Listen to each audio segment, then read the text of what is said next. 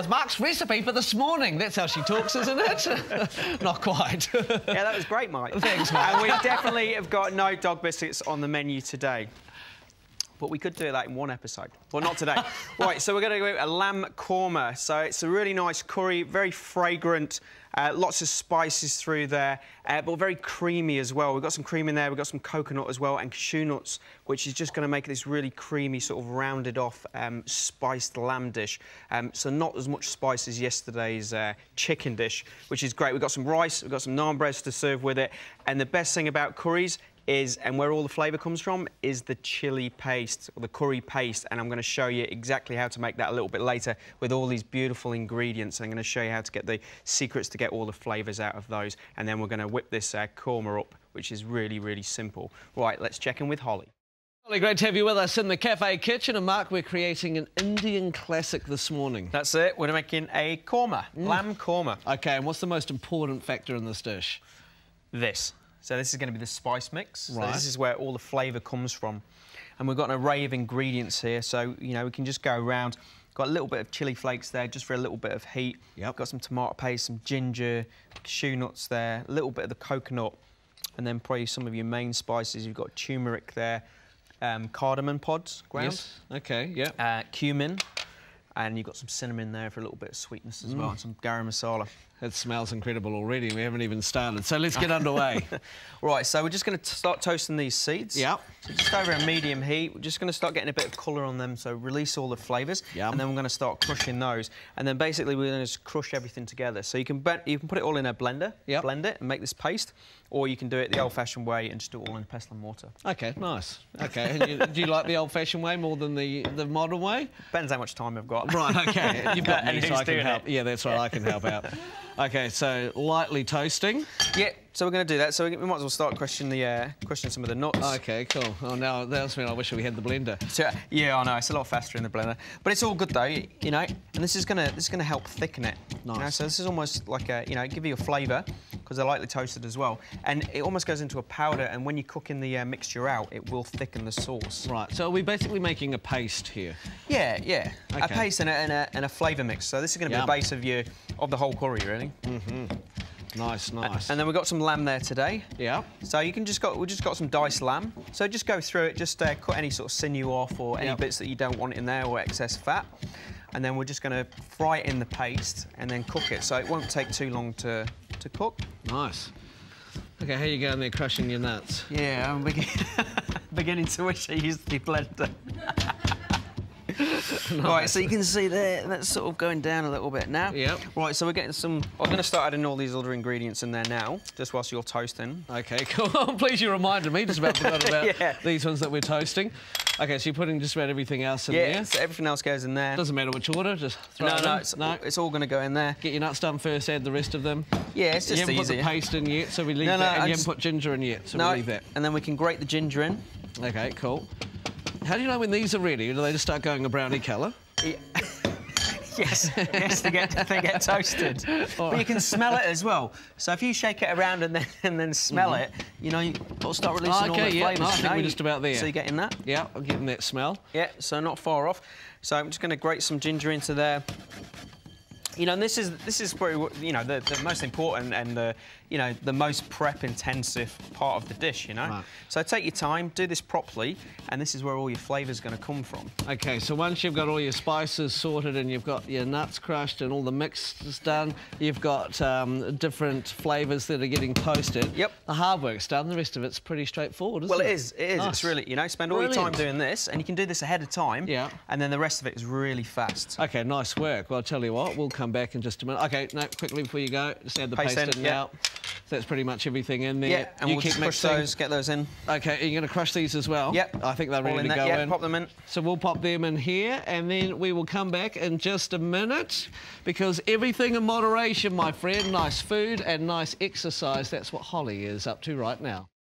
And Mark, I've been crushing this down. We added a little bit of oil before, didn't we? You can add a little bit. If it gets a little bit dry, just add a couple of splashes of oil and then just keep grinding it. Don't like over wet it with the oil. OK, cool. As you can see, you know, all the flavours are mixing together.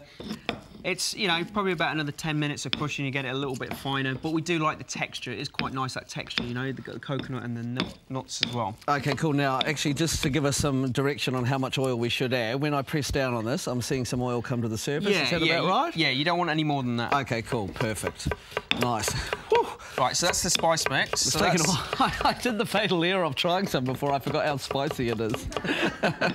It's going to taste good in this lamb korma, though. Oh, it's not that spicy. You know, we've got more garlic, onions going in there. You've got the lamb. We've got some cream to finish and some mint as well. So, you know, it's not going to be that spicy. And if you don't like spice at all, just don't put the the chilies in. You know, that's fine. Cool. That's fine. It's all about flavour. Beautiful. Right, so I've got a pan on here, a little bit of oil, and then I'm just going to start cooking the onions. So I've just sliced them thinly. We're just going to sweat them down. So it's all about releasing flavours.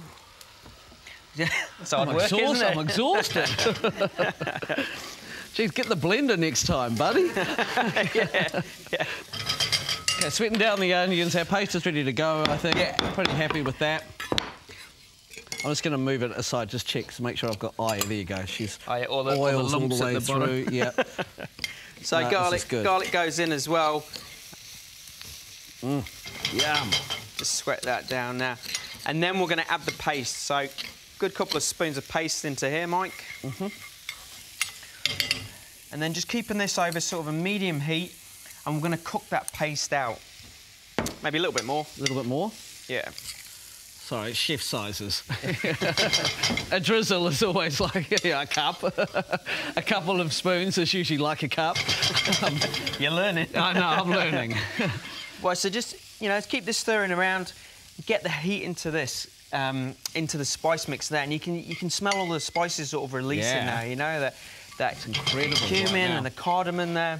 You know, and a lot of people are scared to make stuff like this because they find it a little bit easier to just rock down to the takeaway joint. But I tell you what, you make it at home, it tastes a lot better.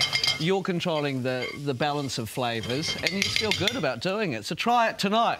Let us know how you go on our Facebook page. Right, I'm going to pop the lamb in now. Yeah. So if you notice, I'm not sealing the lamb off. I noticed that. Yep. Why is that?